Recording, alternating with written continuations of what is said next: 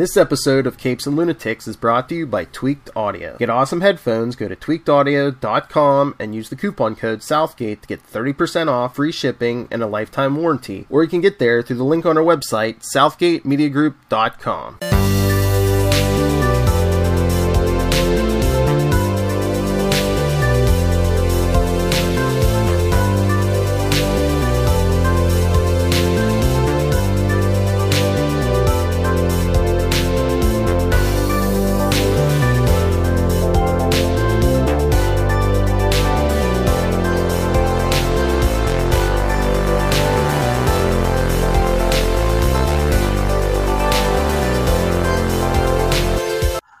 Avast me hearties, and welcome once again to Full Stream Ahead. Arrgh! I am your captain, Curly the Professor Esser, and with me as always is me skinny rich friend. It's Mozz. Hey, Mozzy. Oh, I keep on disappearing here. It's like I'm a ghost ship. Okay. Hey, Mozz, welcome once again to Full Stream Ahead and the final episode of The Mandalorian. Okay. You may want to switch to the other headset, because, yeah. No, the other. Oh, there we are. There we are. Much better. Yeah, they don't work as well on the computer. Yeah. Okay. Anyway, welcome to Full Stream Ahead, everybody. So glad you joined us. This is the final episode of this season of The Mandalorian. The Mandalorian, Season 2, Episode 8, Chapter 16, The Rescue. The Mandalorian and his allies attempt a daring rescue. Director is Peyton Reed. Writers are Jon Favreau and Jon Favreau. And, of course, based on characters by, based on Star Wars by George Lucas. Not even characters. Yeah. I don't know how much. Yeah. No problem. Thank you, Tristan. So, yes, Tristan wanted me to wear the helmet, so you all got to see the helmet. Hopefully the sound quality was not too bad. Doable. Gets us through the scene. Right. Oh, goodness. So, Maz, this is... I have to say, I'm a little disappointed Mayfield doesn't show up in this. I am too, but they gave us enough for me to still be hungry for more Mayfield. Oh, and yeah, who knows what we'll get, Mayfield and Cara Dune and, some other spin-off series. I definitely think he's going to be back. Yeah, well, we're going to get Ming-Na Wen and Cara Dune. I'm forgetting Ming-Na Wen's character right now. But they're going to be back. Because they're going to be at odds at some point, since Cara Dune has got the badge now. True. This is the thing. It's like, I feel it's going to be one of those where they start out at odds, but then in the end, Cara Dune's like, yeah, take your thing and get off. I'll hold him off. You hope, unless Cara Dune's sent to go bring her in, That's the thing. It's like, we know from the after credit scene, we haven't seen the last of Ming-Na Wen, and we know she is not on the side of the angels. You know what I mean? That we know. Well, I mean, Boba has his code, and she's... yeah, but it's... Well, so here's what I'll say. So, as I've said... Okay, so, spoilers for the end of this. If you did not watch the whole episode yet, please watch it. Why are you here? Yeah, why are you here? This has been out for a while. We're a little late to the game. No, but what I mean is, you come watch these things once you've seen the episode for a little bit more insight, so... Yeah, but in that moment, at the end, we do get that next December, and this has been stated, next December, in the Mandalorian's time slot, or possibly with the Mandalorian, will be the Book of Boba Fett. And we see that Ming-Na and Boba Fett basically just took over the Hutt's palace. Now, I'm going to be very interested to see what happens with this. I really want to see if we get more Hutts. Because I like the Hutts. This is what I've always said, when Jabba's mad about Han dumping the cargo that gets him frozen, it is because he was running guns. And you don't need to run guns to the Empire. The Empire has guns. They're fine. They don't need you to run them guns. They don't need you to smuggle guns to the Empire. He's smuggling guns to the rebels. So, at a nice profit, of course. But still, the fact of the matter is Jabba the Hutt is the unsung hero of the rebellion. Most likely, every phaser, every X-Wing they got, it all came through Huttco, a subsidiary of Huttese Enterprises. Maybe the Hutts are like building into every single droid, or like maybe there's a Hutt for each job, like a gunsmith Hut. Well, I mean, the Hutts clearly are serving a purpose sort of similar to what you might consider the Ferengi in the Star Wars universe, where they're not necessarily the makers of things, although they can make things too. But they are mostly sellers of things. They are a culture that's based on commerce and the glories of commerce, as noble as freaking the Klingons and the glories of war. You know. And I will say this: I would rather live in a world of commerce than a world of war. Absolutely. You know, I mean, when you really think about it, at the end of the day, it's like, you know, at least nobody dies at the end of the business deal. Maybe somebody loses their house, but at least nobody killed you. You know? Right. I'd rather die in glorious bankruptcy than glorious battle, but that's my opinion. What's yours? But, so exactly what role so I'm really interested to see now that, at the end of this, that Boba has taken over Jabba's palace, because Jabba does have a son, if we see other Hutts coming in to challenge him next year. So that's going to be interesting. That's the question. Who's going to want to take over Hutt's palace? Who's going to want to take over basically what I assume is sort of a de facto governorship? Or maybe that's what will happen. Like at the end of the season, you get Mando coming back to help him, you know, ward off any would-be usurpers. Yeah. And then we get, you know, leading into the next season, we get Mando back. Maybe. We'll see. Or Cara Dune or Mayfield. Mayfield, right. I think, is the real likely guy to show up there. I can absolutely see Mayfield showing up. That'd be great. You know, that's the thing. It's not like he's a good guy now. You know, he's a hired gun. You know, and they let him go free. So it's not like he's going to stay on that planet and become a farmer. Right. You know, he's going to go live a life, and he's going to do what he can do, which is, I'm really good at shooting things. That's my skill. That's what I got to sell.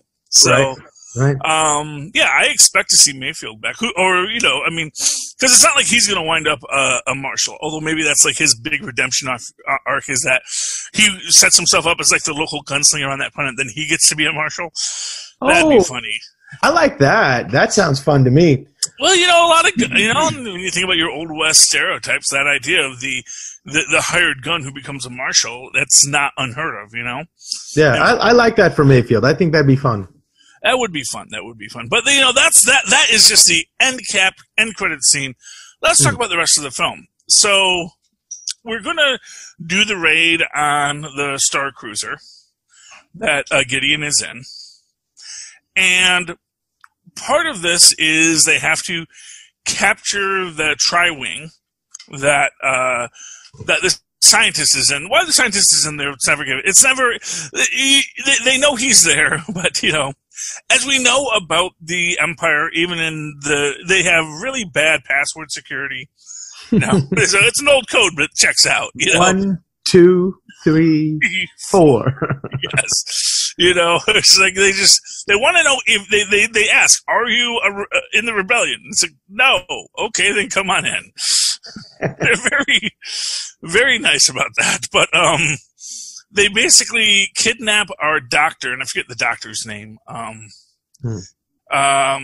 Still my IMDb open. Dr. Pershing, that's his name. I knew he had a weird name. No doubt named after Blackjack Pershing, the famed American general, interestingly enough. Yeah, so, you know, who knows? They capture Dr. Pershing, and, you know, it's sort of the Von Brownian quality of Dr. Pershing, the idea that, you know, he's just all about the science. He really doesn't care who's financing it. Right. But also doesn't care if he has to commit, you know, atrocities to do it. He's a clone engineer. That's where the science is being done. That's where I need to be if I want to be at the forefront of discovery. Mm-hmm. And there's unpleasant things that go along with it, but they would go along without my presence. And if someone has to be in the presence, might as well be me. That's a very good point, Mr. Winsler. It's if I didn't do it, someone else would. And right. And when it comes to points of where you need to make a choice, maybe Grogu's alive because this person was in that position instead of somebody else. Yeah, although it seems like they wanted Grogu alive, they never really wanted Grogu dead. I got the sense that he was the one holding back the onslaught of saying, take all his blood. And he's saying, no, look. If we take little by little, we can keep him alive and we can continue to get samples. And I'm sure some overzealous person would have been like, no, just get the bloods, get the organs too. Let's see, Yes. So I like to think that maybe he's been watching over Grogu. Maybe he's a better person than he seems. And maybe we'll see him back next season. We don't know. Pershing doesn't die at the end of this. In fact, I think Pershing probably just winds himself up at a rebel prison, much like Mayfield at the start of this. Just tearing apart old TIE fighters. Probably too valuable to waste that way. If you have him in your grasp, you use him for what he's good for. So you think they paperclip him? Just the whole, we know you're a Nazi scientist, but you know what? Right. You're part of the Republic. Let's just give you a nice clean dossier. Let's see if you can grow. Maybe you can grow us a few Grogus. Yeah. So that is that. So, but they capture Pershing. They invade the ship. They invade Moff Gideon's ship. And then starts the big fight. And it's interesting because, of course, you have Cara Dune and Bo-Katan and her sidekick. Yeah, Bo-Katan, her sidekick. I don't think I have her name here. Although it's a nice little, actually even before that, I gotta step back to get that scene, where they actually recruit Bo-Katan. And you get a real back and forth between Boba and her, where he says, it's my father's armor. He says, don't you mean your donor's armor? Yeah, you're not a Mandalorian. I never said I was. Exactly. But, it also reminds you what a short period of time all of the Skywalker story takes place in. And I think people often forget that because it actually seemed like it was a long time for us, but really between the fall of the Empire and the rise of the First Order and the fall of the Republic and the entire existence of the Empire, it's pretty much real time. It's like a few years. It's like, it's like people say, Justin Bieber has been part of American culture longer than the Confederacy. The Nazis existed for less time than Beanie Babies.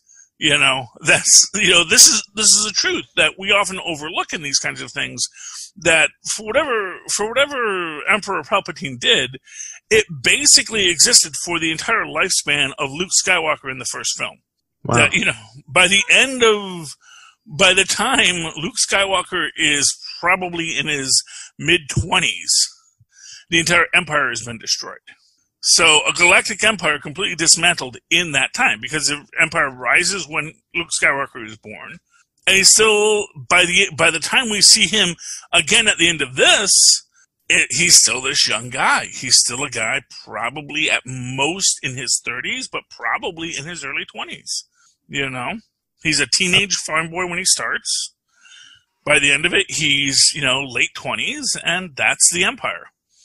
It really did not last that long. And really the fact of the matter is that what allowed the Empire to rise was that it was built on the questionable practices of the Republic long before it, which is why the rebellion or the New Republic is in such disarray, because they don't have an empire to build upon. They're kind of like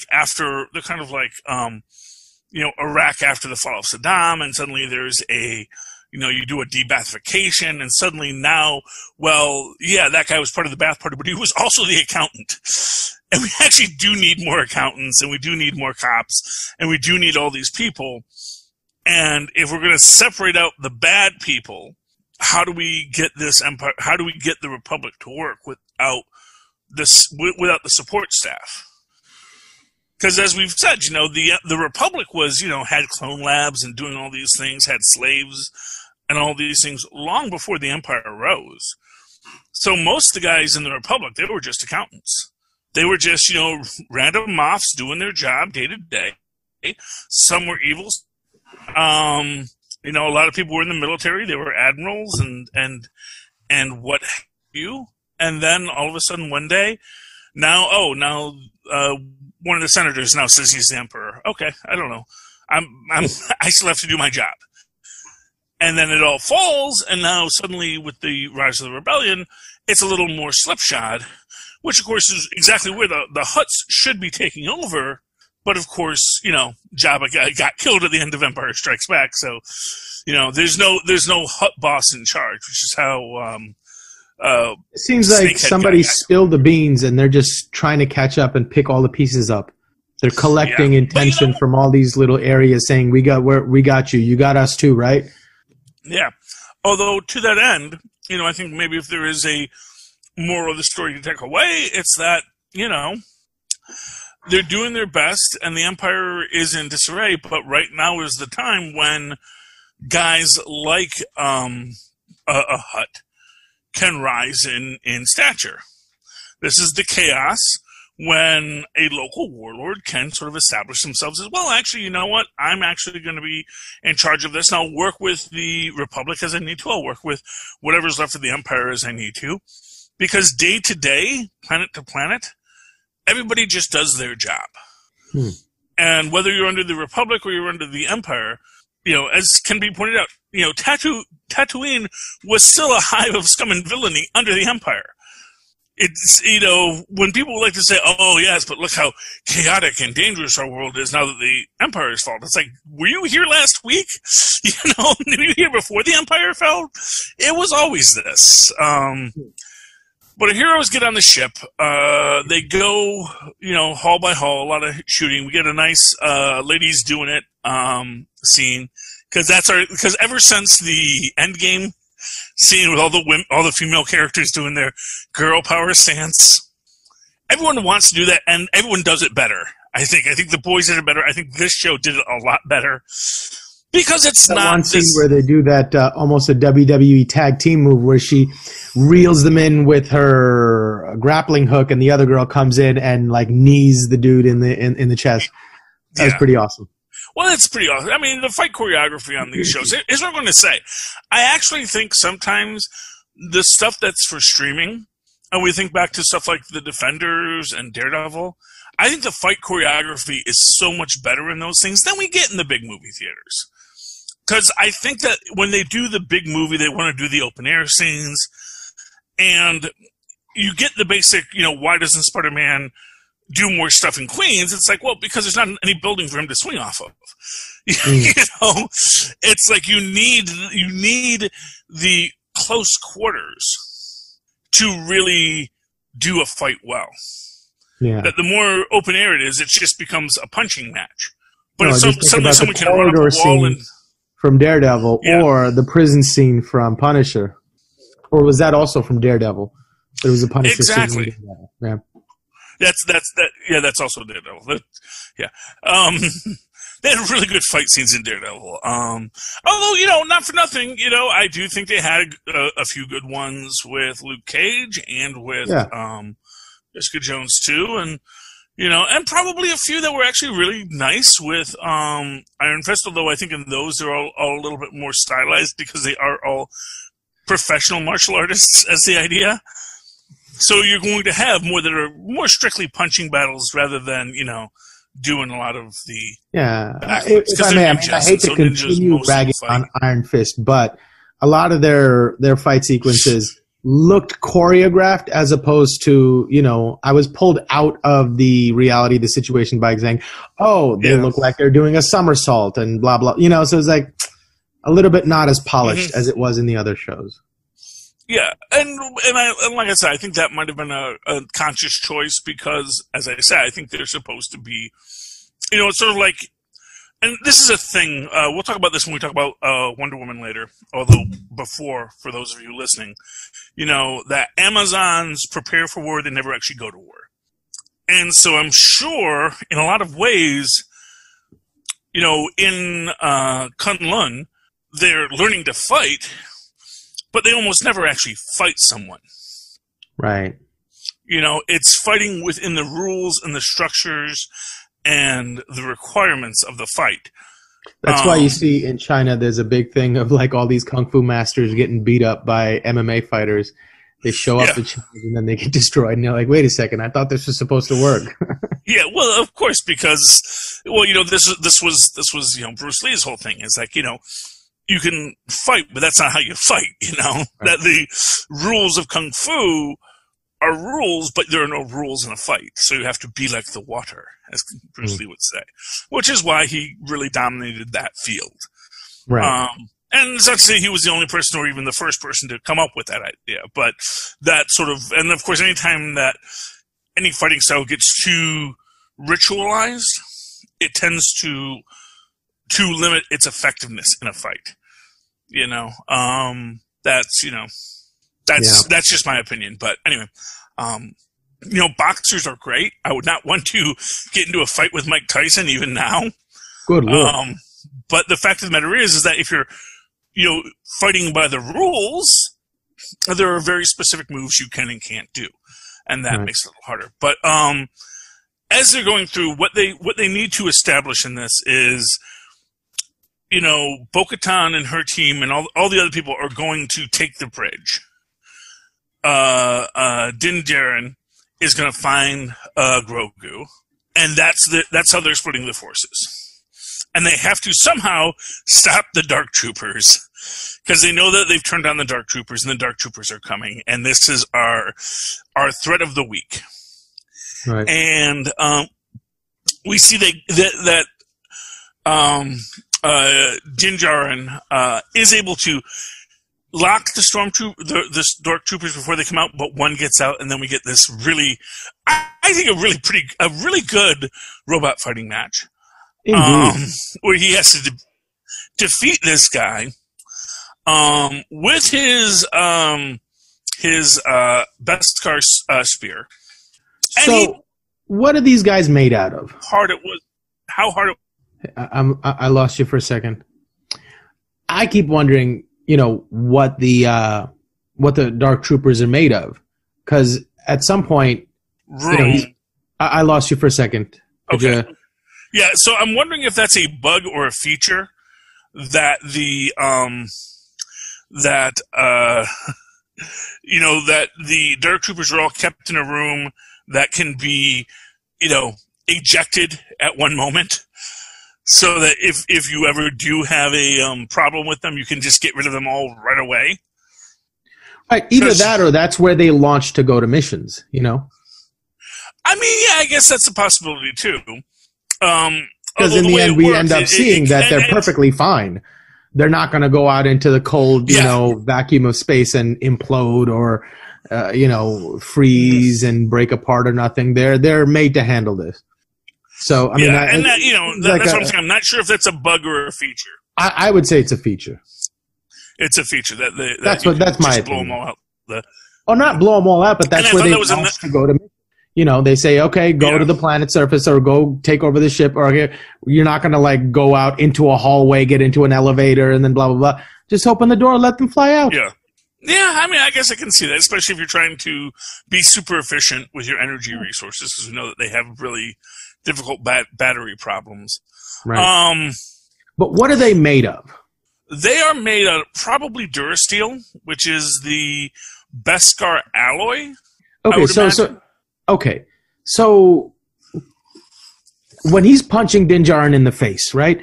The helmet doesn't bend or dent at all because it's made of Beskar. The wall behind him dents, but the droid's hands, when he's punching him, don't show any effect either, leading me to think that they're also made of Beskar. But then a lightsaber goes through them like it's nothing. So, like... Yeah. Well, that is also possibly what you deal with in focusing on joints. Because that's the thing. It's like, lightsaber can't go through Beskar, but,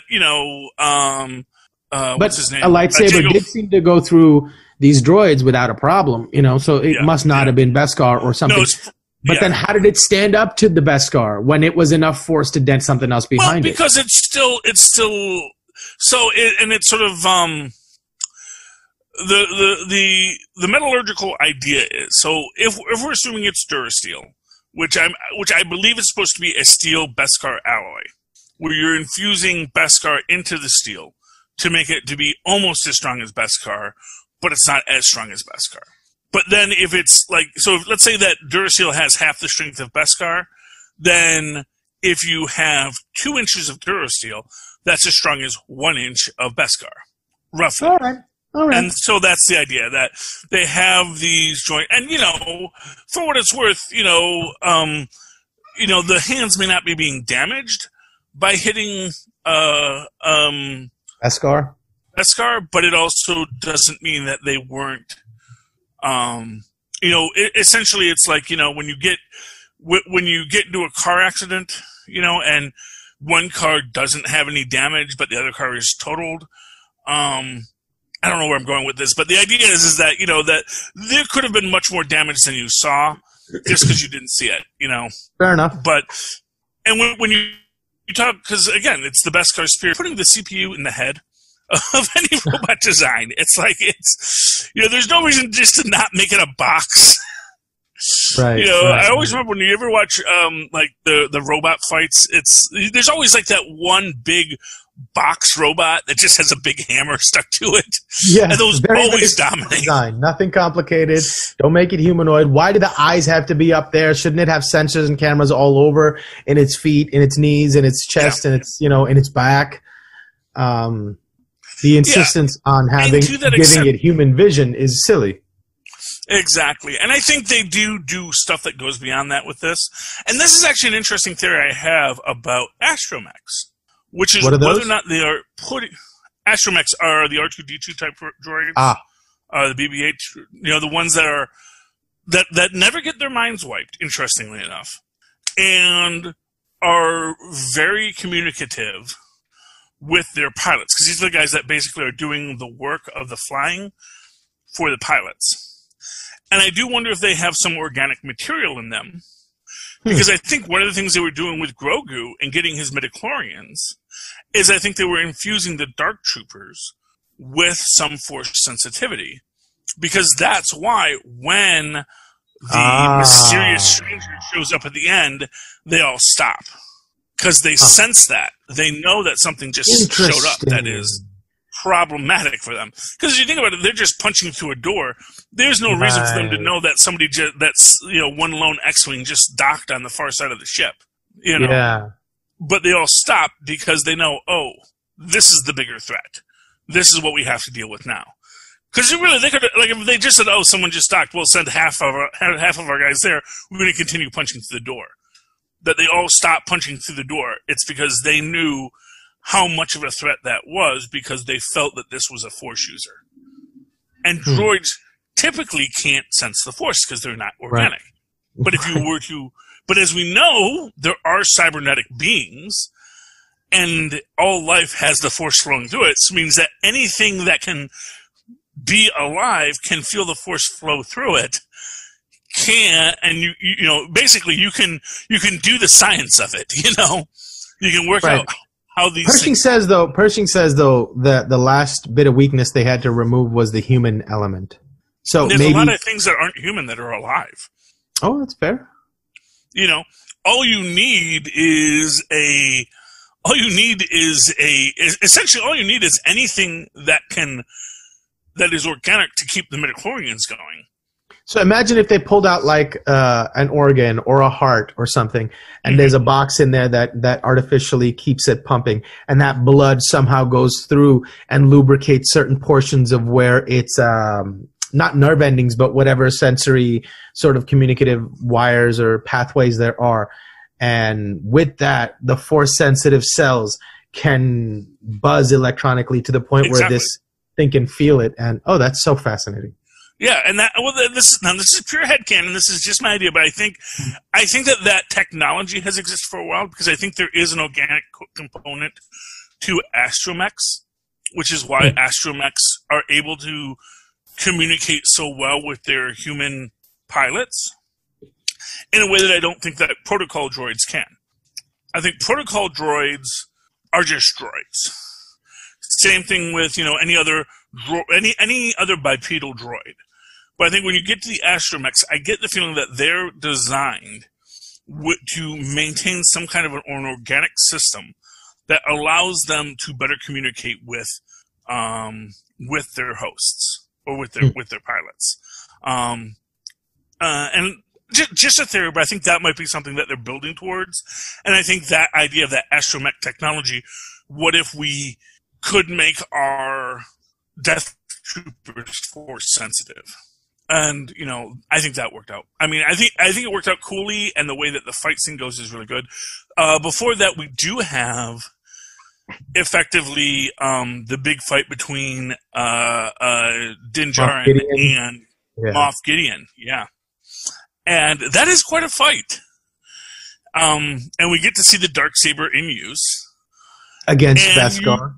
And against Beskar. And this is the thing. People are saying, the Darksaber, because here when we see the spear against Darksaber, the Beskar starts to glow, which it didn't when Ashoka Tano was fighting the lady who had the Beskar spear beforehand. It didn't glow when she hit it. It would just basically deflect the... Right, but was there any sustained contact, or was it just like a glancing sort of... I don't remember exactly, but people start to say, so the Darksaber can pierce Beskar, and that's not what we see. No, because it tried. It got close, but not quite. Yeah. What it can do is it can heat Beskar up, and Beskar can be heated. And this is actually something that I think people misunderstand about Beskar. Because people say, if you can melt Beskar, why can't a laser blast do it? Like if it's just in a forge, if you can forge Beskar, then why can't you do this with Beskar? I don't think we ever see anyone forge Beskar. We see that Beskar is a super... Don't we see them melt it down in the first season? Yes, but that's casting, that's not forging. What's the difference between casting and forging? Well, and you can forge... So when you forge something, essentially it's when you're building it. So when you take iron and you're hammering it to turn it into steel, okay, what you're doing is you're heating up the iron, and then you're infusing it with carbon to build steel, and you're hammering it and shaping it. And that's a different process than when you're just casting something. So it has to be completely melted and into a mold, essentially, instead of beating it into submission. Yeah, and that is what we see. Now, you can also heat something up, and you can hammer it to bend it a little bit, but we don't see anyone ever actually really working with Beskar the way that you would work with iron. Interesting. Beskar is too heavy of an element. It's more similar to the way that they've described adamantium in Marvel Comics, which is that once it hardens, it's hard. You're done. That's its shape. You're not going to change its shape anytime soon. You can't hit it with a hammer. You can't turn it into something else unless you are able to actually reliquefy it. And I think that's what happens with Beskar. Now, I can see someone liquefying Beskar and then folding that into steel to make Durasteel. And I can see people using Beskar in that way to make stronger and stronger metal alloys. But pure Beskar, I get the feeling, it's like titanium. It's just a super hard element that you're just not going to easily bend or break. At best, that raises some interesting questions about how Beskar is mined. Do they have to excavate everything around this, football field size deposit and then lift the whole thing out? But then if it can't be broken, how do you break it? How do you, Well, no. Well, what you would do, it's the same way that actually most metals are. Because it's like when you pull gold out of the ground, it's not like gold. When they say gold ore, it's usually, sometimes you'll get a vein, but usually you'll have the gold mixed into another rock, and you have to essentially heat it up to melt the gold out of it. Now, fortunately, right. But if okay, I gotcha. Yeah. So essentially, and then what you can do is like when you melt it sometime, and when you do this with iron, the impurities rise to the top. The denser metal goes to the bottom, and the lighter metal goes to the top. I think it's something similar they do with aluminum when they melt down aluminum, because aluminum has an incredibly high melting point. Little known fact. Which is why you don't see, which is why silver is used more in the ancient world than aluminum, because they had no idea what aluminum was, because it was too hard to get. That's, when everyone says, gold is the most valuable thing because, for whatever reason, but actually it was, that was just the most common shiny element, shiny metal they could find. They liked shiny metals. This was actually a really common, easy to use shiny metal. It wasn't even that it was the rarest shiny metal. In fact, if it had been more rare, it wouldn't have been as valuable. But it was just a good shiny metal to use as a mode of commerce that they could use. It is rare, don't get me wrong. It's not like there's, but it had to be enough supply for it to be used. Exactly. I mean, truth be told, if they could have made glass metal, if they could have made glass earlier in history, that might have been what it is, because there is a lot of glass. What they wanted was they wanted something they wanted something pretty and shiny, and that could be exchanged. So, right. Hindsight, The moral of the story is nothing is of value, right. Except what we say it is. But yes, leading interestingly to our point about the dark saber, where we end up with Moff Gideon surrendering to Din Djarin. Well, yeah. Well, basically, getting his butt handed to him by Din Djarin, and Din picks up the saber, and he says, "I caught him." And I love the line where he stops and goes, "Oh, you're gonna let me live? Oh, this should be interesting." I thought that was great. Well, yeah, exactly. But as Cara Dune points out, it's double the reward if he brings him in alive. Which is, of course, why the Mandalorians always try to bring him in alive, because if you bring him in alive, you get paid double. Yeah, why wouldn't you? Exactly. But then it gets to this whole thing about, no, she has to take, you can't just give it to her. And he's like, I don't want it. I don't want a dark saber. It's yours. Yeah, here you go. Have a good day. And I love how much Moff Gideon is enjoying this moment. Oh, no, she can't just give it to you. She has to beat you. Although at the same time, why can't he just give it to her? Right. Yeah. Tell everyone that you... Again, that leads to your point about like power and value only exist in things that we give to them, right? Mm-hmm. So if the truth of the matter is, like he says, the power doesn't come from any supernatural whatever, it's the narrative and the story that's built behind it, and how much power you give to it is how much allegiance you give to its ideal. Yeah. So if you are able to just take it, then you clearly don't think it has the power that you need it to have. Well, yeah, and I guess that is really the point, because really, this is about what Bo-Katan... It's not the way. Yeah, exactly. Now she's getting all like, no, this is, which is funny, because of course at this whole time, up until this point, he has been very much of his, this is the way and this is what we're going to do and this is how it has to be. And now it's like, well, all your people have been saying, do what is right, and that be the whole of the law. And now that I say, well, take your dang sword, take your dang magic swordy. I don't need it. I've got a freaking spear. That's cool. She's at a very interesting crossroads, because right from the beginning of the episode, when she says to him, he has something that belongs to me, and I will have it, and I will rule Mandalore. There's a little twinge of the dark side in her ambitious nature. Yeah. And now she has to really, like, she could hide it before. She could not look at it. She could hide it away in the back of her mind and pretend it isn't there, pretend she's still superior morality wise, and that her ethics are still intact. And now she has to confront that. Din Djarin's already been through Mayfield University, and he's graduated. He understands the malleability of your moral code, if you find something else to belong to. And now she has to have this conversation with herself. Oh, what does this mean? Is the universe speaking? Is the way speaking through the universe and saying Din Djarin should be the leader of Mandalore? Do I acquiesce to that? Do I let go of my ambitions, or what do I have to do? It's so interesting, so fascinating, and you see her struggle with this, and I wish we had more time to deal with that. But I guess that's the sort of like the amuse-bouche they gave us. Me like, this is what you got to look forward to before we're rudely interrupted by that X-Wing. Yes. Well, but, good that he showed up. Yes, indeed. But I hope that's not the last we saw of Grogu. Although he does say, I will visit you. And it's interesting. It's going to be that interesting question. Like, has Luke learned the lesson? Maybe let people have familial attachments. That maybe Yoda was wrong, or to be more specific, that Obi-Wan was wrong.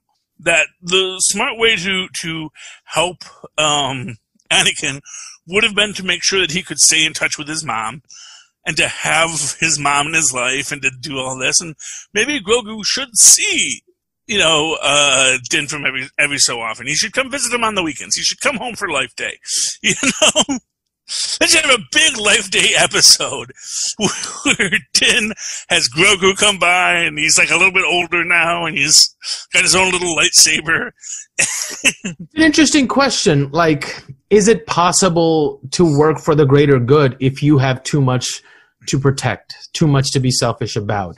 Is that the reason you don't have attachments? But without it, is there an integral part of being human that you miss out on, that without which you can't interpret situations in a way that relates to everybody that you're trying to help, in a way that you can actually help them? So you're useless to them unless you engage in this part of life, but there are dangers. So I guess the lesson is the way you should go about it is not to eliminate the temptation, but to learn to engage with it in a healthier way. Well, that is to me the whole of the entire Skywalker saga. That when Rey at the end says, I'm a Skywalker, not a Jedi, not a Sith, I'm a Skywalker. And they may still be using the term Jedi colloquially based on the holiday special we got from Lego. But the fact of the matter is that she says at the end, I'm a Jedi. Or she says at the end, I'm a Skywalker. And because kind of like Boba Fett saying, I'm not a Mandalorian, I'm just a guy trying to make his way through the galaxy. Exactly.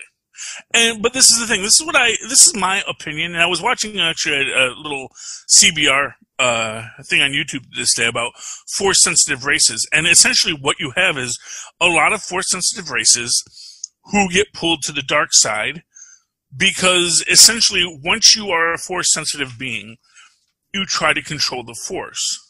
And because you try to control the force, you are inherently damaging. You're interfering with the way the force is supposed to. You're interfering with its flow. It's like trying to redirect a river or putting a dam up so you can make electricity. Exactly, and that's going to have downstream consequences, and also downstream consequences for you because now things aren't flowing naturally, and things aren't. You're getting that joy of cheap electricity, and you're also not caring about the people downstream who now lost their water supply, and also now maybe you're going to use more electricity because, hey, it's so cheap, why not, And it is that idea, and there was one race which I thought was really interesting, was the race that was super force sensitive, and they basically just used it to look into the future. And so essentially they got really chill because they could see the future. So when the Empire comes, they're like, "Oh, okay, hi guys, yeah, no, you'll be done in about 20 years, but that's fine. You guys can build your bases. That's fine. We got no problem. We have no interest in your little galactic tit for tat because we can see the time stream and we know all of your bases will come to naught. We know that all of this it comes to dross in the end, and that's fine." We're just super chill because we can see the time stream. And that was like the one thing that's like, oh yeah. And I kind of feel that that's what Yoda's race is that they are these beings that are just, and interesting enough, they weren't even mentioned in the list because I don't think there's enough Tridactyls where they can say anything definitively about Tridactyls. But my opinion is that they must be beings that just are so in tune with the Force that it's like, it'd be like someone saying, oh, I've learned that you can blow air out of your lungs and that can push things forward. It's like, yeah, I know, because that's what air does. But if you were a being that grew up on a planet without air and you suddenly discovered air and air pressure, you'd be like, oh my goodness, what an amazing force. How can I control this? Yeah, like water on Arrakis in Dune. Yeah, exactly. You know, or anywhere, or in Ice Pirates, because that was the one substance that actually did have value, was water. Anyway, yeah, but in the end, the Dark Troopers are thoroughly defeated by one, spoiler, Luke Skywalker. Because that's who got reached out to. And the second I saw the X-Wing, I was like, oh, I know who owns an X-Wing. You know, just rolling up in his 1970s X-Wing, man. That's not Wedge Antilles, kids. That's Luke. And, you know, he comes in and he... And there's an interesting moment where Moff Gideon gets up and he's terrified of what he sees on the screen. Does he recognize who it is, or like Moff Gideon's always in control? Even when he's been captured, he's got his little games that he's playing. But his puppeteer strings are still intact, and he's still moving pieces. But now he's completely just like, why is he so afraid? Because he knows he knows who that is. Basically, he knows that's either Ashoka Tano or it's Luke Skywalker. Because he knows both are out there. He knows that Luke does have an X-Wing. You know, everyone knows Luke has an X-Wing. He blew up the Death Star with it. You know, right. And then he turns around and tries to shoot Grogu. Yeah, because his I thought was interesting, because that's of extreme value to the Empire. Why would he try to shoot Grogu? Just for them to not have it, I guess? Yeah, exactly. It's like, if I can't have it... Even then, wouldn't he think there's a possibility that the Empire can come back and get it? That's so integral to what they're trying to do with making, you know, their droids force sensitive and whatnot. Once he sees the X-Wing, he knows his story's done. Oh, gotcha. Yeah. Here's the thing. He has probably murdered a lot of people. They may still have the death penalty in the Republic. So he may be a dead man already.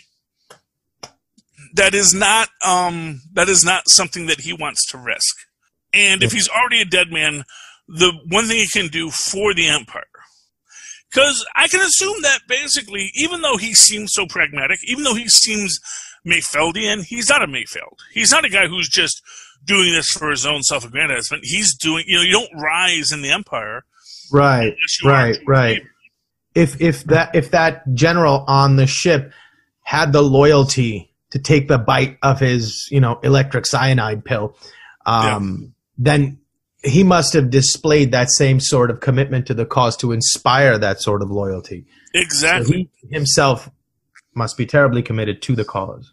Exactly. And those that don't, those are the ones you can talk. Those are the Mayfields. Those are the guys who are like, which the other guy on the ship was more than happy to do. Right. And he got shot in the back for it. Well, shot in the head. Shot in the face, actually. It's.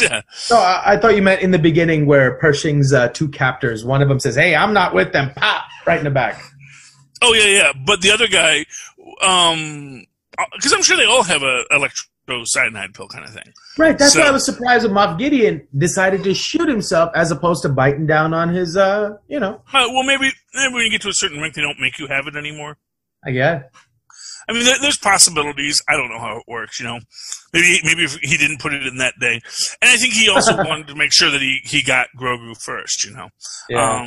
Because he does want to kill Grogu. He's still trying to work his angles.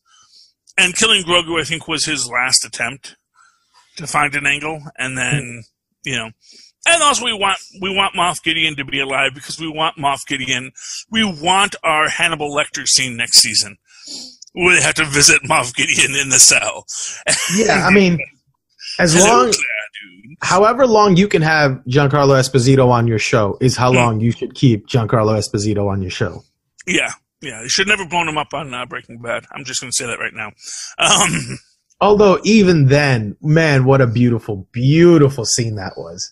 Oh yeah, he just comes out amazing and deserving of what an amazing character he was. That was a beautiful, beautiful death scene. Yes, it was. It was. But I like the whole Grogu Din Djarin scene at the end, where Din Djarin just takes off his helmet and it's like you can always see all these, and then here he's like, I don't care about the rules anymore. I don't even know who or what a Mandalorian is anymore. I don't know who I am anymore. And it's it's kind of your basic Nietzschean idea of slaying the dragon.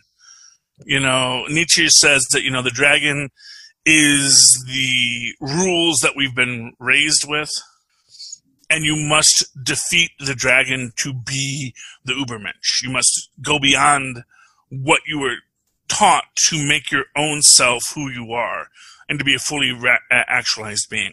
And I think everyone else is still struggling with this. But I think when he takes off his helmet, he is saying, okay, I know I'm more than just the rules I've been taught. And the funny part is, I'm more than just a foundling. The thing that brought him to this realization, he's saying goodbye to. Like, he's giving everything up and taking the helmet off, but like the thing that he's taking it all for is taken away from him. So it's like everything that he gave, that was his new guiding light, to which he could cling to if he was going to let go of this other thing. And now he's standing there with nothing to hold on to. But that's what makes it more, you can, anyone can convert to a new faith. It takes real power to make your own faith. Right. To stand at least for a moment in uncertainty and nothingness. Well, exactly. And the idea is that he is coming to that understanding. It's, it's interesting, talking about like lily padding from one, place of allegiance to another. The one thing that I thought should have been playing really heavily in his mind as he's taking that helmet off. It would have been okay if anybody else saw him take off his helmet, but there's a definite message sent to Bo-Katan if he takes his helmet off in front of her. Oh, yeah. It's a graduating to a different level in her eyes, and maybe the next place he finds his allegiance when he's standing with no feet to stand on, no ground to put his feet on, is to say, hey, there's the next lily pad. I can join the other Mandalorians and maybe find a different version of myself. Yeah, and the fanfic's already being written. Yeah. There was a meme I saw, which is like, how to get the Darksaber. Face death. We can't even do that because there's that confrontation in between that. So, ugh. Well, no, but because if they kiss, then it's like she can be saying, "Oh, let me hold your sword for you, honey." Oh, gee. and we're together. So, look at what we have. We're the power couple. Yeah, I don't know. I did not get any sense of that chemistry between them at all. No, there's not. But what I'm saying is, so essentially the argument is Bo-Katan the kind of person that would like, well, I guess I gotta marry him. It's like, I can either kill him or marry him. Marry him sounds... well, maybe not necessarily marry him, but like, recognize his role in leadership, to be subservient to him. I have to take that role. Well, especially since he doesn't want the job. Right. But, but it's like in Gladiator when he says, by gods, that's why it must be you. When he says to Maximus that he should be ruler simply because he says, with all my heart, no. Yeah, well, exactly. But at the same time, I don't know if that's necessarily true because, the guy who doesn't want it, or to be more specific, the guy who has no interest in the day-to-day of the job, they can be good so long as they're willing to let someone else do the hard work. It's like Reagan didn't really care about the day-to-day. He was up there to make speeches, to wave at people, to go, he was there to be a figurehead, and he wanted to be a figurehead. It was a great job. You get to meet the Queen, you get to have tea. It's a good gig. No, and from a cultural perspective, to sort of guide, the identity of a nation. It's a noble pursuit to be looking forward to. Yeah. It's also a lot of work. It's also very difficult, and also maybe not what he wants to do. Right. And I think that's where you get into conflict, because for what it's worth, she's called the princess for a reason, because she is the princess of Mandalore. Her sister was the previous ruler of Mandalore before they ran afoul of the Empire, and Moff Gideon took her, because that was her Darksaber. And the Darksaber has gone through several hands, as Tristan will happily tell you someday, because it was, at one point, Darth Maul was the ruler of Mandalore. At one point, Jango Fett was the ruler of Mandalore. And that has already come to pass before this meeting, right? Right. So when they're having their little tiff in the beginning, he has already been the ruler of Mandalore. No, that's Boba Fett, not Jango Fett. His dad was, though. Gotcha. But when he lost the throne, obviously, he had to do other things. And maybe... So she had to best Jango Fett in order to get the Darksaber? No. I think someone else beat him. Oh, and then probably her father. Or maybe, I don't know if, maybe Jango Fett was there and then Darth Maul bested him, or, no, Darth Maul I think gets it at one point. Right. Darth Maul was the ruler of Mandalore for a period. And again, when we're talking about these footage, we're talking about like a 20-year period where this thing is just changing hands. So she already has experience after losing the Darksaber to serve under someone else who has what she used to have. Well, she already has that experience. She has never had the Darksaber, I don't think. Oh, doesn't because her sister had the Darksaber. So when she says it belongs to me, she just means by right of heir. Yeah, exactly. So she's really always kind of. I mean, she's a great warrior. I'm not going to try and take it away from Bo-Katan in any way, but the fact of the matter is that no, she is of the line. She is the next in line by familial accession to wield the Darksaber and to be the ruler of Mandalore. But it was really her sister was the Queen of Mandalore under the Empire. So, you know, as it goes. Anyway. Yeah, but that is where we leave it. Luke gets Grogu. He's going to take him back to the school. And I actually did think about this. Grogu will not be killed by, Anakin? What's his name?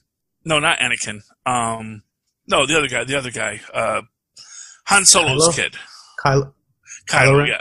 Because it's implied that Kylo killed a bunch of the other Padawans when he was there, much in similar to the way that Darth Vader did. Mm-hmm. But really, if we think about it, Kylo probably isn't born yet. So it's probably going to be another decade before he gets there, which means Grogu will actually have probably become a full Jedi by that point. But still a baby? I mean, like, he's 40 and still a baby, so another 10 years might only be like another couple of months in a Grogu's life. Well, no, because based on the way they've done it, it's pretty clear that Grogu ages. It's like you do. So when he hits puberty, he'll growth spurt it a little. Exactly, because already he's vocalized. I'm really sad that we didn't hear him actually say any words. But he started to vocalize this season. So in 1 year, he went from being a newborn to suddenly heavily vocalizing. Interesting. To walking, to moving, to doing all these things. And as we saw, as an infant, he was already being trained in the Force. That's true. So basically, from birth, he was already doing this. So that's what they're establishing for us. So anyway, I'm excited about it. I'm looking forward to the next round of The Mandalorian next year. And it's extended family of shows as well. Yeah, because we're going to get Rogue Squadron, produced by the great Patty Jenkins.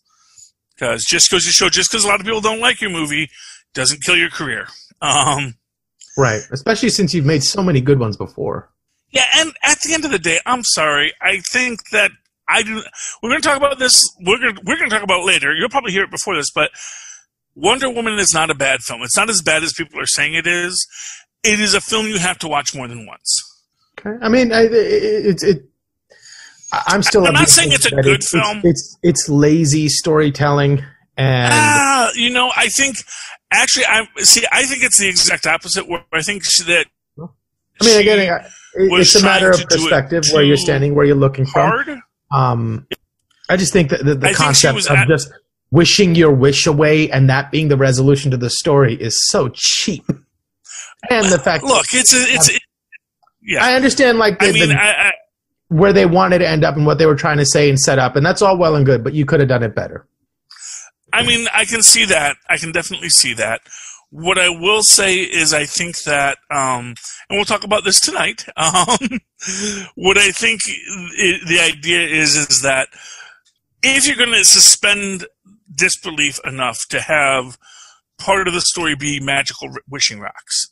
That once you establish that, oh yeah, and the MacGuffin is a magical wishing rock, which, to be fair, is the same MacGuffin in Endgame, is we have to get the magic wishing rocks, and then we can unwish the wish. It's literally the exact same thing. Right, but it was done much more cleverly, with a much more nuanced and deft hand, to the point where the consequences mattered, and the reversing of the initial conflict was done in a way that felt difficult, that felt like they earned their resolution by fighting, by giving something up. Here it was just like, we get to the end and it's just like, oh, nobody in the entire world thought, hey, maybe I'll just say I take my wish back. And then with the immediate dire consequences of every single wish made that occurred to nobody is beyond what I'm willing to suspend. Well, yeah, I mean, I'm not saying that part is good, although I will say it is very comic booky. So I keep on going back and forth on this between praise and damnation with regard to it. And we'll talk about this tonight, but I do feel that she wanted to embrace very Silver Agey and Golden Agey storytelling ideas, much in the same way that a wide departure from the last film and the atmosphere of the last film? No, not in any way. I actually think it is. I think it is actually exactly the same film. Interesting. I think everything that people are going to claim about it is exactly that. Every derogatory aspect you might want to say about it is in place in the first film. From the hydrogen gas gag, which always bugged me. The hydrogen gas, so like if we're going to say we can overlook hydrogen gas, I think we can overlook a lot of stuff. I don't think they're in the same league. No, hydrogen gas was stupid because hydrogen. The whole reason why it works is because it's a small molecule, and having a molecule, but it's not a small molecule once you make it poisonous. And also hydrogen, because it's a small molecule, that makes it float. So if you make it small enough so that you add, so if you made hydrogen sulfide, which isn't actually a poisonous gas, so that it'd be small enough to get through a gas mask, it's actually still going to be lighter than air. And actually, I think hydrogen sulfide actually is used in mustard gas anyway, so it actually wouldn't get past a gas mask. So there's all these things. I guess you could make hydrogen cyanide. Hydrogen cyanide might work. Sounds like it would. Yeah, hydrogen cyanide might work, but I think it also would be a lighter than air gas. So, yeah, hydrogen sulfide is more deadly, but I think hydrogen cyanide. Because hydrogen cyanide is what they use, if I remember correctly, what they use in gas chambers. Because they drop the cyanide tablets into water, the hydrogen molecules bond to it, it becomes a gas. It floats up, and you breathe it, and then you die of cyanide. Cyanide gas. If I recall correctly, that's how a modern cyanide gas chamber works. Wow. And it's hydrogen cyanide. And yes, you could make hydrogen cyanide, but it also wouldn't work well for trench warfare because the gas is going to rise, not fall, which is what you want for trench warfare so that gas gets into the thing. But anyway, but that's Wonder Woman 1. And I do think that and other things happen in Wonder Woman 1. That, again, you have the same kind of things in Wonder Woman 2. It's just that, I think I think that there was a lot that they were relying on the audience to pick up on in the film that I think a lot of people just went too quickly to see, and they didn't. I think it was there to pick up on. It was picked up too easily. That's what I think. I think all those things are there, but it was just like thrown in your face, like, "Hey, buy this and buy this and buy this." It felt like infomercially with how much, it's like there was no nuance to it. That's the problem I had. I got the point. That's a fair argument. And all the crumbs they were laying, but, it wasn't done very. But we're not talking about that. We're going to talk about that in about an hour. So right now, any final thoughts on The Mandalorian, Mozz? The one thing I really appreciated was the whole time I've been watching this, the one parallel that I can't help but make is that I constantly see Master Chief from the Halo games whenever I'm looking at Mandalorian, because he also wears this helmet. He's also like, you know, a really good fighter and a warrior, and he could take down, you know, legions of men, and he never takes off his helmet either. And so with this final episode, there was a couple of scenes there that seemed like, and the fact that they put TPS reports as an homage to Office Space, I thought was really, really cool. So it lends me to believe that some of the things that felt to me like scenes from the original Halo game might have been there intentionally. Like when the soldiers are coming in, when the X-Wing is coming into dock in that exit port, a lot of those scenes look like scenes from the original Halo game. And then there's one little bit of dialogue where it says, negative, we're under attack. It felt like it was right out of a scene in the original Halo, where you're waiting for a pickup and she can't pick you up because they're under attack. And that bit of language sounded exactly like Cortana saying, negative, we're under attack. So I thought it was really cool that they threw some Halo references in there. Well, I'm sure that is 100% what they were trying to do. You know, for what it's worth, I think that, you know, one thing that the Disney machine does is it gives creators a place to play, you know? They say, yeah, you want to do this, do that. You want to do that, do this, you know, go ahead. We're not going to, you know, so long as people keep on watching the show, we don't care what you do. You know, don't make it too dirty because we're going to have kids watching it. But if you can keep it not being too dirty, we're going to let you go with it, you know. And I think, you know, that's what you get with Soul and everything else and all these other great bits of media that Disney is producing right now, because they're looking at the creators and saying, well, what do you guys want to do? You know, you're the professional creators. We hired you to write this stuff. Tell us what you're going to write, you know? Yeah. If we think that, you know, if we're going to be, you know, they're going to Stan Lee it. They're going to say, well, you know, we're going to have some editors here and we're going to sit here, we're going to pull you back if we need to. But the fact of the matter is we're hiring you to do the work, you know? We're not hiring you to tell you what story to tell. We're hiring you to tell the story. And I think that is where Disney is doing well. And I think that that's where, you know, the other company, Warner's, is probably having some trouble. Although I actually think Warner's is learning that lesson. Again, everyone's mileage may vary. I actually have faith, and I'm a real optimist. I'm thinking they're gonna do it. You watch. But the only place where I do have some optimism and some hope is with this dark DC universe with the Joker and the new Batman film with Robert Pattinson. I'm super excited for it. A lot of people are not so excited, or they're excited that Ben Affleck is coming back to do his version of Batman. I could care less. I'm super excited to see Robert Pattinson's Batman, and I want to see that universe continue. I'm excited to see what they're going to do next, because I think they are trying. I think there's someone at DC who's trying to figure out what to do next. Yeah. And I think that more than anything else is what's important, is to have someone, you know, this is what I always say. We didn't know who Kevin Feige was until, no. But we didn't know who Kevin Feige was before he was Kevin Feige. Indeed. He was just some guy from Disney. He was a producer. And he's the producer on it. This guy named Kevin Feige, I don't know what he does. You know. Yeah. And I think they should just hire Favreau. You know, Disney has got that secret sauce locked up. They're not, nope. We got plenty of work for you, sir. Don't worry. You've got. Although that would be nice to see someday. His hand at that to see what he could create. I think you cut out again, Charlie. All right. You know, that a creative created it and built it and never lost sight of the fact that we're here to tell stories. That's literally our job. We're not here to just make money, because we make money by telling stories, and we don't tell good stories. It's like, you know, if someone said, oh, you know, we could sell more, we could make Twinkies cheaper if we just made them out of sawdust. It's like, well, yes, but they're not going to be Twinkies anymore. They're not going to taste good, and no one will buy them. So it's just, you know. Oh, looks like I lost you altogether, Charlie. Hopefully we can get you. There you are. There we are. Yeah. All right.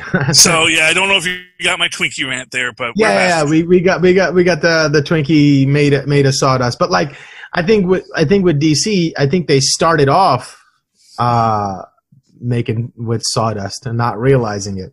Yeah. Well, you know, the problem was, I think that first they, you know, and it's the Stan Lee effect. You know, you can give a creator free reign, and a creator will create. But a creator won't always create good things. You need an editor to come in and say, you know what? Here's what works in your story. Here's what doesn't work. So let's write this so that it works. so that we can get your story across, but we're not going to, there's a reason why Stan Lee always wrote the words after Jack Kirby drew the pictures. Because often Stan Lee had to say, okay, now I've got to make this make sense. Jack drew a lot of pictures, and then it's not the story we wanted to tell. So let me just have our characters explain it in a way that makes more sense. That's funny. So, well, that's the thing. Everyone always wants to, take away from Stan Lee, but it's like, no, man, he's the guy writing the words. He's the guy putting in the script and saying, here's what they say, and here's how we make all these pictures make sense. And that, I think, that's what Marvel has in Kevin Feige. I think what Star Wars is right now having with maybe not Patty Jenkins, Christine Sullivan, and is it Christine Sullivan? I know her last name is Sullivan, and Jon Favreau. I think that these people are building up. I think they're letting the creatives build what they have, but there's always someone there who's trying to steer it within the canon. I do think, based on the latest Wonder Woman, I think there is someone who is helping Patty see where she should go next. And I think she accomplished her job, and that's why she got Wonder Woman 3. Because I think Wonder Woman 2 is going to make more sense later. I hope so. Yeah, and that's my thing. It's sort of like, when everyone's, when they go back, when you get to Endgame and they're revisiting all the films that, like, oh yeah, you thought Thor 2 was bad? Well, actually, here's how it fits into things. No, but yeah. You thought Iron Man 2 was bad? Here's how that fits into things. Iron Man 2 and Iron Man and Thor 2 put together were nowhere near as bad as this movie was. And again, I don't think any of those movies were bad. Right, that's my point. I thought this was bad. I didn't think any of the only one I could say that was bad was Iron Man 3, and even that I would rather watch that again than watch this movie. Here's what I'll say is I think that a lot of the times, especially with this film, I think the longer it sits with me, the more upset I get about things. But I think when I'm watching it, I enjoy it. And I think that's the goal for a good movie. I mean, I think every movie breaks apart when you watch it, when you think about it. Yeah, but yeah, well, that's the thing. No, I mean, I think Endgame is kind of stupid when you actually think about it, but it makes sense in the moment when you're watching it. Right. That's the thing. That's the piece I missed. Yeah, well, and like I said, that's why I think what had happened with me is when I went to do the rewatch with Wonder Woman, and with my criticisms, I was able to see, okay, do they answer my criticism? And I go, oh, okay, that's where they answer my criticism. Yeah, because my criticism wasn't with whether or not the plot worked out or not. It was like, the decisions you made before you even started making the movie. Yeah, so you have a problem with the MacGuffin, and there's nothing that's going to solve the MacGuffin. That's a MacGuffin problem. Right, but like MacGuffins can be handled well. They just they handled a MacGuffin with a MacGuffin. It was almost like it was like you can choose to do this route, but you got to do it really cleverly to make it work. And if you fail at that, then it wasn't worth doing.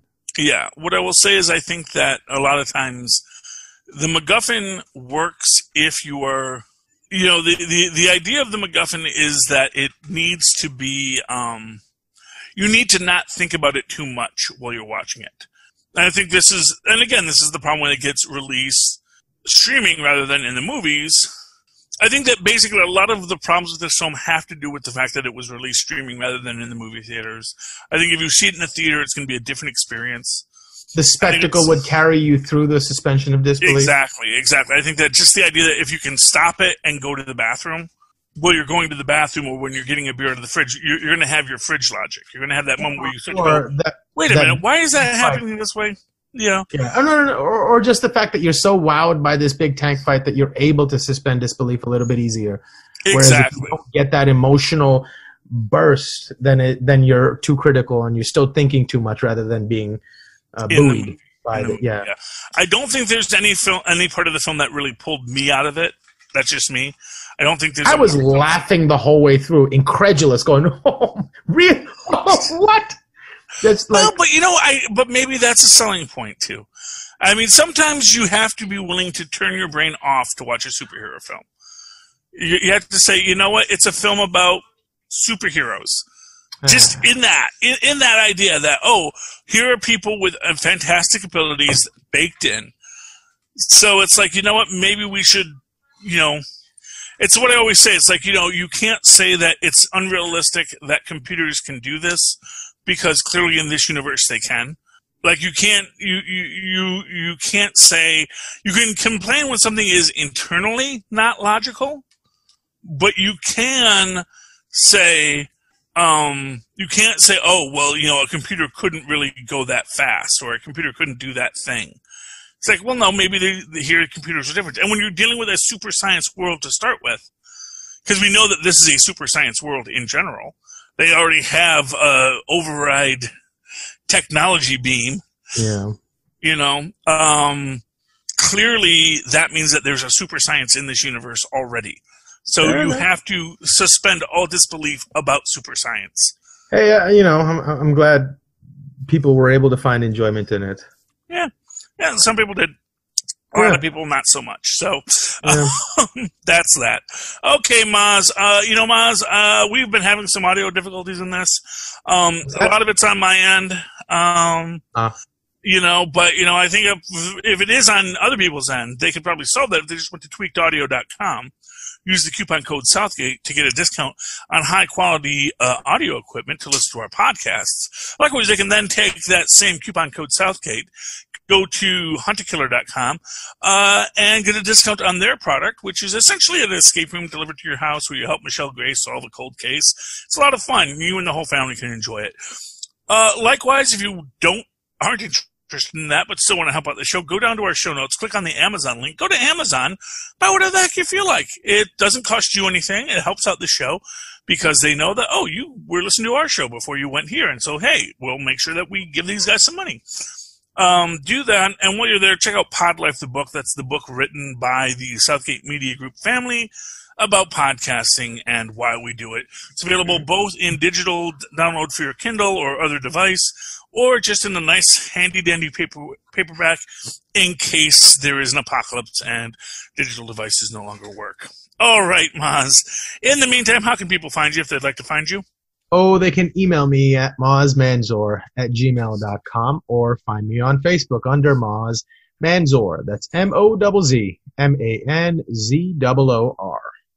And, of course, you can always write to me in that old-fashioned email way the way Mozz and Paz once said at superconnectivityblog@gmail.com. That's superconnectivityblog, all one word, @gmail.com. And, of course, follow me on the Facebook. No, follow me on the Twitter. That's the one, as I live tweet DuckTales of Woohoo in their final season at Charlie Esser. That's CharlieEsser. Look for the 2 E's in the middle. Quality. Ding. Thank you, Mozz. Yeah. All right, ladies and gentlemen, all right, me hearties. You have come through us for one more season of The Mandalorian. Come and aboard us next week when we'll be doing our next show. And I don't know what it is yet, because me and Mozz will talk about that later. But join us on Full Stream Ahead. Arr.